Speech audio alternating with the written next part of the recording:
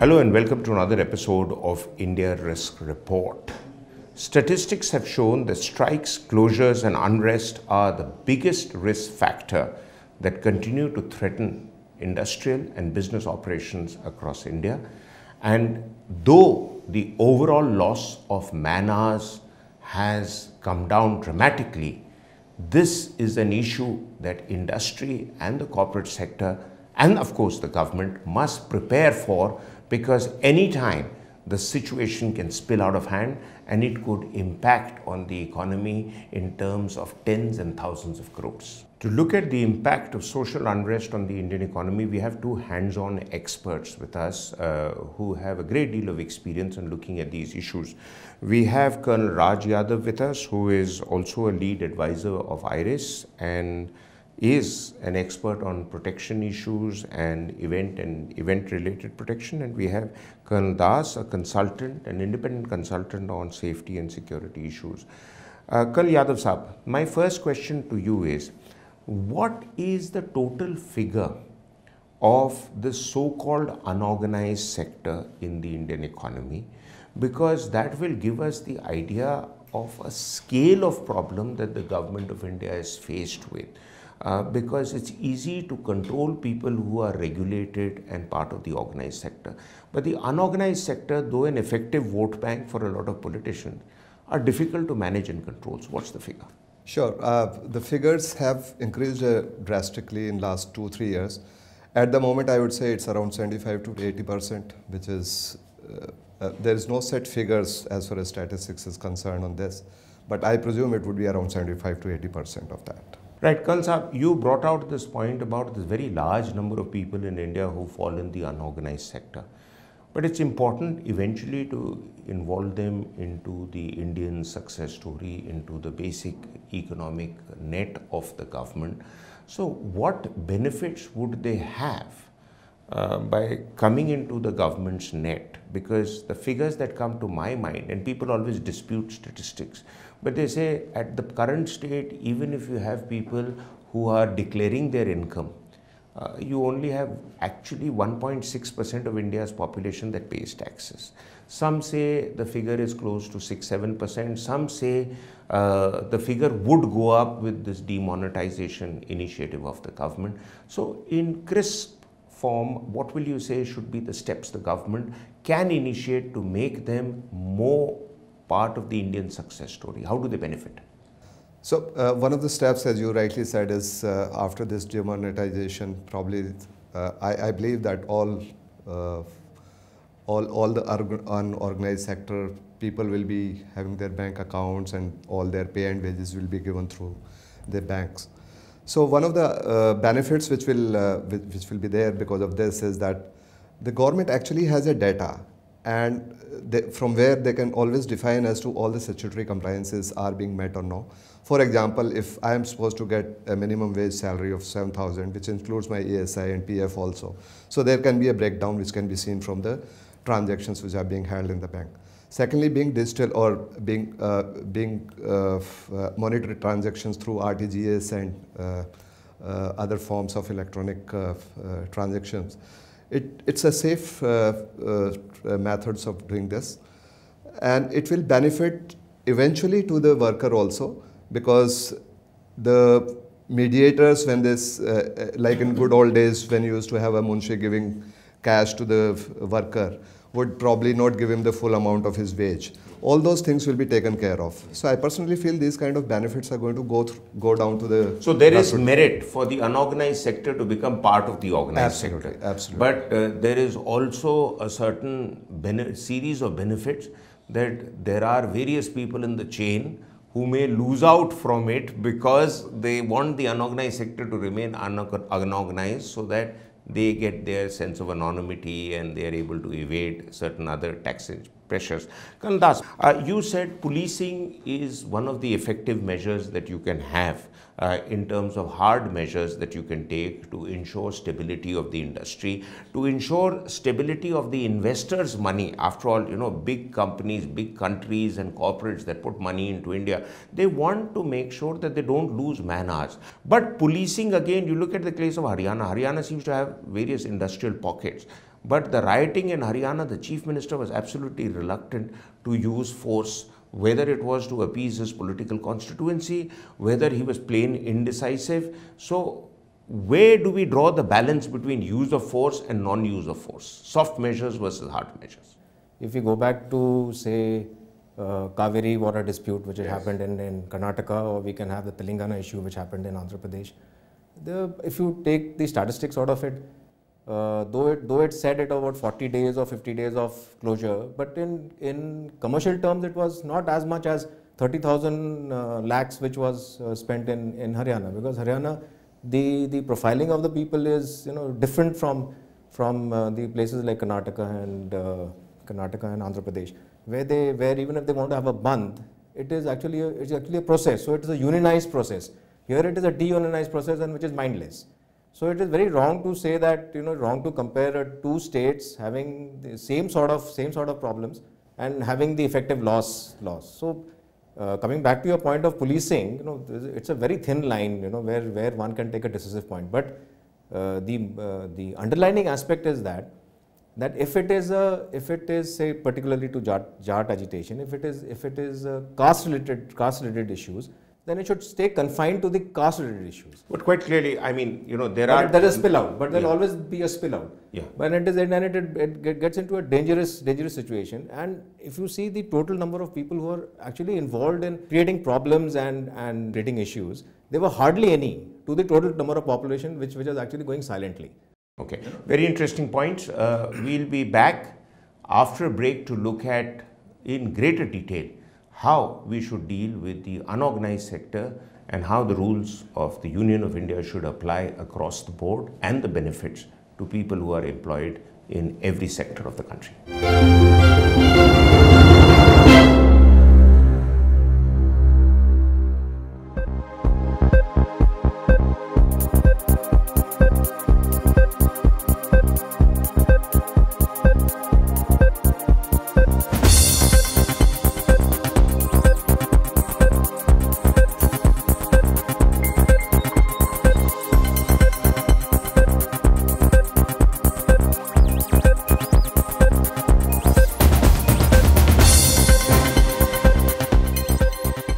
It's very seldom that you find the police response professional and appropriate.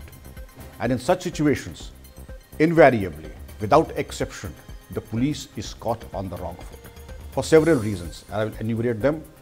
The political leadership is not serious about handling it with the due deterrence as it should have happened.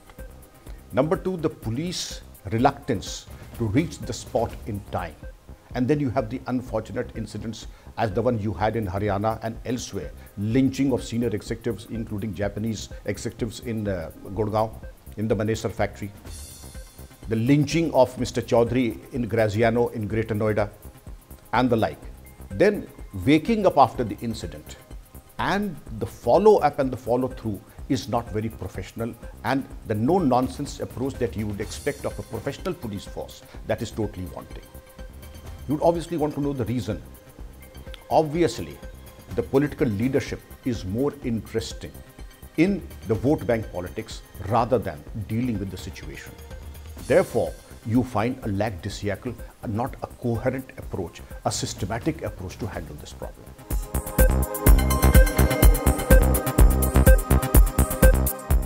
Absolutely, absolutely. They have a very major role to play. And the first is that they should be independent as far as in-house security is concerned. They should have their own QRTs. They should have their own contingency plans. They should have a mention in the internal security scheme of the district, internal security booklet that every district has, so that in case of crisis they are aware whom to contact, where to contact, what should be their link with the district control room, the nearest police station, and the nodal officers.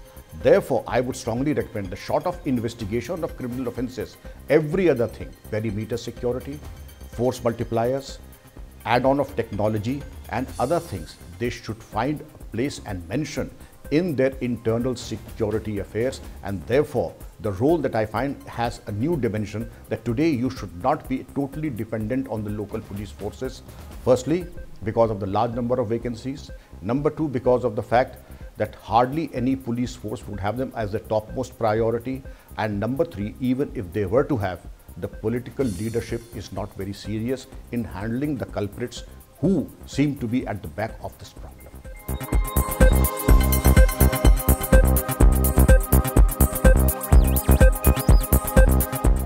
Private security can never be a competitor to the police. It's a force multiplier. It is an assistance in the times of need. You see all the areas where you have industry, be it Gurgaon, be it Noida, be it Bengaluru, the police take upon and expect the private security to dovetail in their efforts of law and order, patrolling and surveillance operations. Therefore, the private security has a major role to play. It is the best practice the world over. All over the world, whether it's the US, whether it's Germany, whether it's England, the private security's role is increasing exponentially year by year. And in India today, it has to be that the police has a role, yes indeed, but it's only investigation and the use of force. The rest of security aspects will have to be taken by private security sooner or later.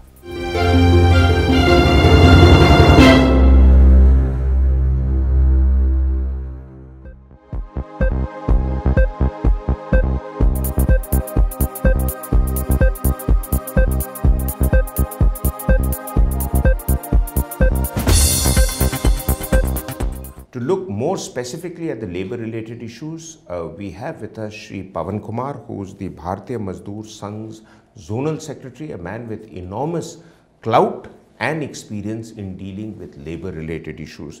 पवन साहब, मैं पहला सवाल जो आपसे ये पूछूंगा कि जो स्टैटिस्टिक्स हैं उनके मुताबिक पिछले कुछ सालों में जो एजिटेशन हुआ है लेबर का, वो फिगर नीचे उतरते जा रहे हैं।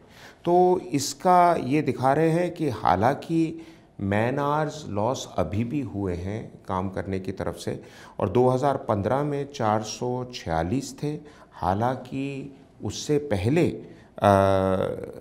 3636 घंटे लॉस हुए थे। तो ये तो बहुत अच्छी एक किस्म से स्टैटिस्टिक है।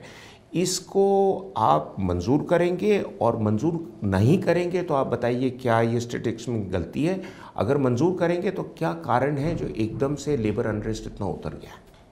नहीं, वास्तविकता क्या है, ये आंकड़े जो भी सरकार देती है वो अपनी सुविधा के आंकड़े देती है, वो कोई हमारे हिसाब से आंकड़े नहीं देती। किंतु एक दूसरा बात भी सच है, पिछले 15 साल में जब से, और बल्कि 25 साल में जब से एलपीजी की पॉलिसी आई है, तब से काम का प्रकार बदला है।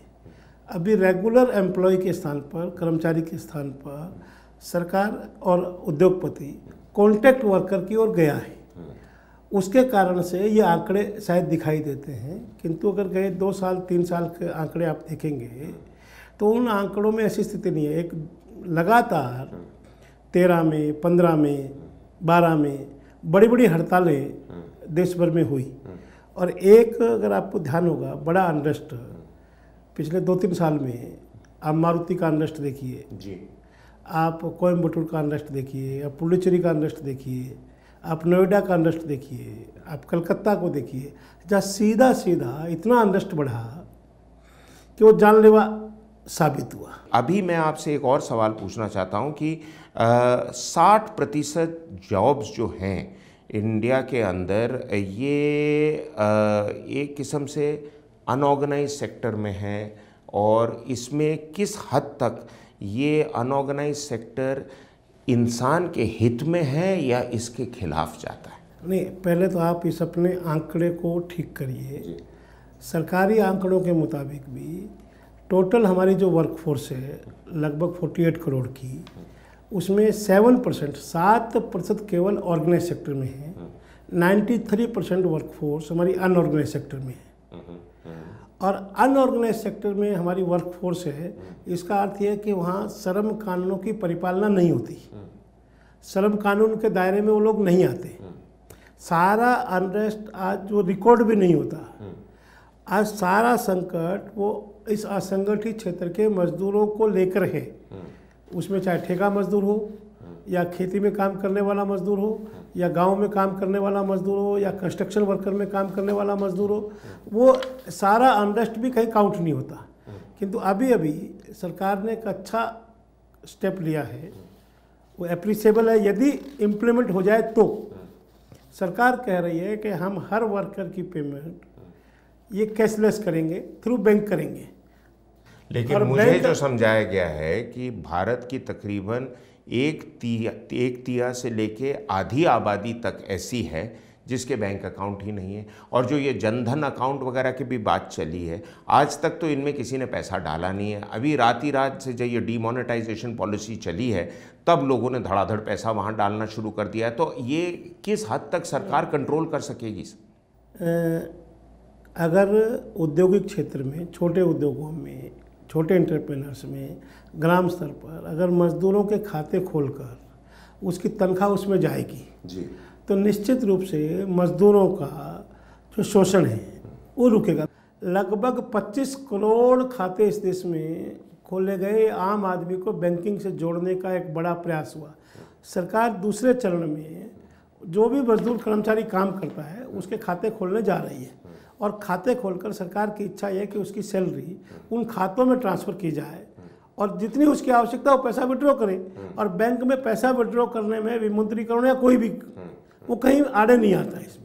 Thank you very much sir. बहुत बहुत आपने पते की बातें बोली, और मेरे ख्याल से जितना मुझे समझ में आया सबसे ज़रूरी बात यह है कि ये सेक्टर, हालांकि हम अनऑर्गेनाइज कहते हैं, लेकिन अपनी तरफ से ये ऑर्गेनाइज्ड है। खाली सरकार को इसके साथ ज़्यादा तालमेल करने की ज़रूरत है, जिससे कि इनको भी वही राइट्स मिले जो ऑर्गेनाइज सेक्टर में लोग एंजॉय कर रहे हैं। बहुत बहुत शुक्रिया, और we'll be back after break.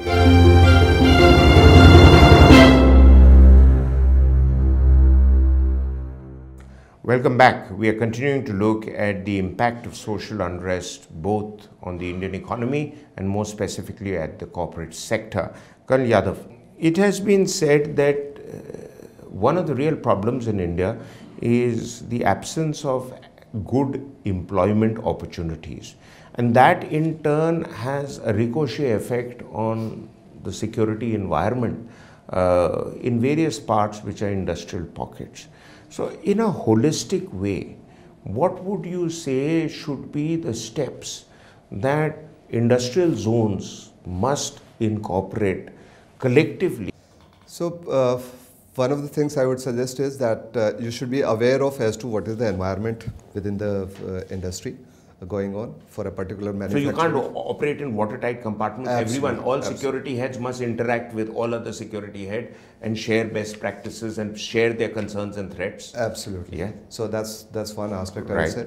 Secondly is we have now started this concept of skilling India, this thing. I think it is more pertinent to participate in this kind of initiatives by all the corporate houses and make it a more fruitful and more beneficial, mutually beneficial for the individual as well as for the corporate houses for themselves. Kandas, last short quick question. Based on the economic losses which strikes entail, are there any alternate measures of engaging between the government and the industry? Because you talked of figures between Haryana and Karnataka.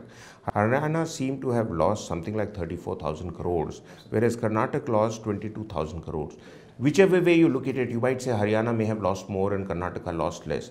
22,000 crores is the net worth of some of the big companies in India. So, I mean, you just wipe it out just because somebody wants to store a political point. How do you stop that from happening? There are two ways of looking at it. First way is to get certain sort of a regulation in place, and so that can control the industry part of it. And the second part of it is to discipline the workforce, so that they, and the third part, of course, which I would like to is the welfare measures. So if all these three combine, then you can have a productive solution, and it can guard against these issues. Very good point. Actually, there is a need both to keep a very close interactive watch on the workforce and incentivize them that whether they're organized or disorganized, losses are something that is going to impact us all. Thank you very much for being with us on this show. We will be back next week with another episode. Until then, goodbye and thank you.